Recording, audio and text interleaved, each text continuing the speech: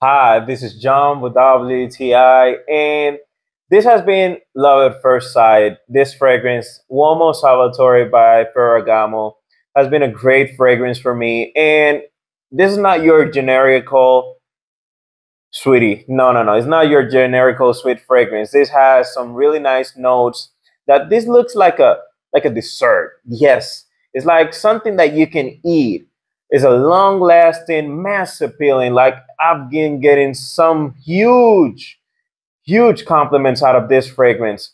So every single time I wear this, I was thinking, well, I'm trying to use this for the night. Maybe I go out to a place that's going to be, maybe the weather is a little bit colder.